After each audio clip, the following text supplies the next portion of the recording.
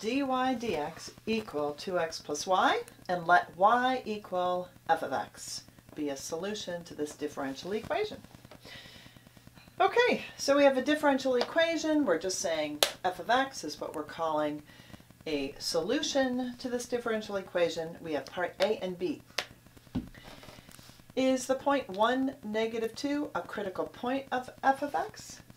And B, is 1, negative 2 a relative max, min, or neither? Here we go.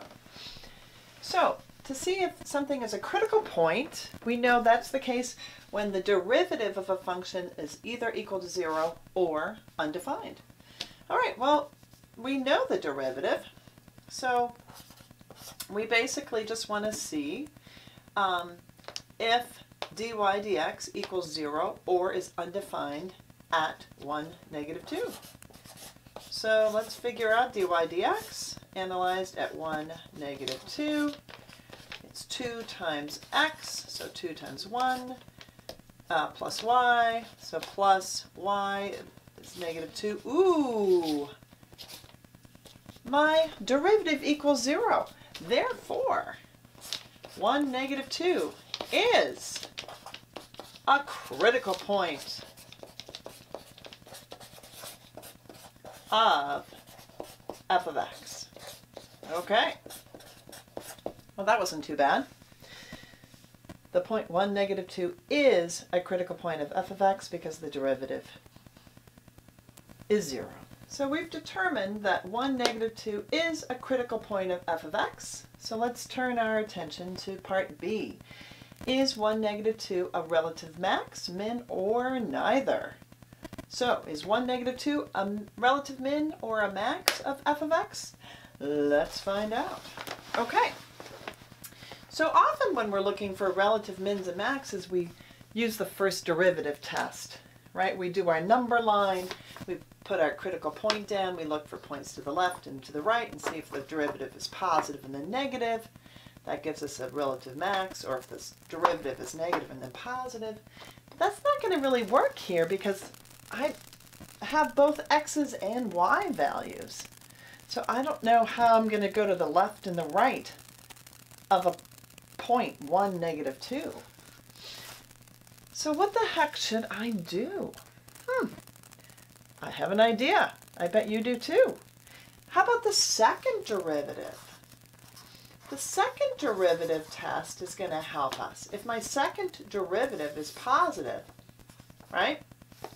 My second derivative is positive at 1, negative 2, then that means my function f of x would be concave up, which means that that critical point would be a relative min. Or, if my second derivative of f of x is negative, that means it's negative at 1, negative 2, that means 1, negative 2 would have to be a relative max. All right, so let's investigate the second derivative. All right, here we go.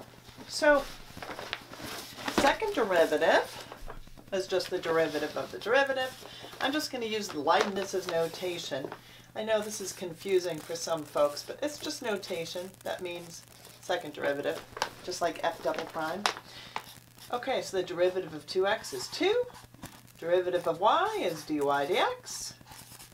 And now I want to find the second derivative at the point 1, negative 2, which means I'm just going to plug in 1 and I'm going to plug in negative 2. But hold on.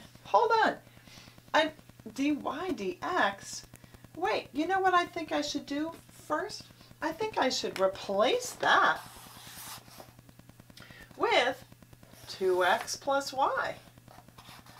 Okay, so let's do that first. So this is really 2 plus 2x plus y. Everybody see what I just did? I replaced the dy dx with 2x plus y. And now I'm going to be able to do this better. So this is going to be 2 plus 2 times x, and my x is 1, plus my y, which is negative 2. This gives me 4 minus 2, so that's 2. All right, 2 is my second derivative. That is very definitely positive, which means my second derivative is positive at 1, -2, which means 1, -2 is a relative minimum. A relative minimum of f of x.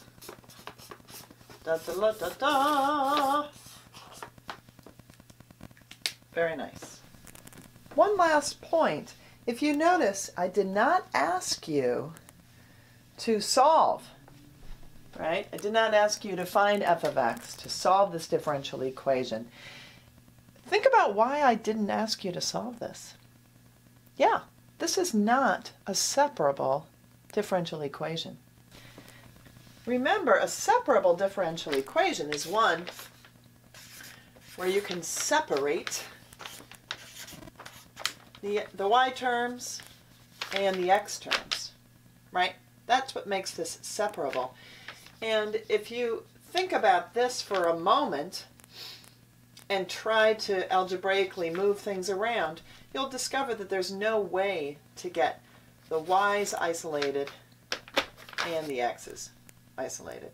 So that's why I didn't ask you to solve this particular differential equation, because you do not know, in AP Calculus, we don't talk about how to solve differential equations that aren't separable. Okie doke.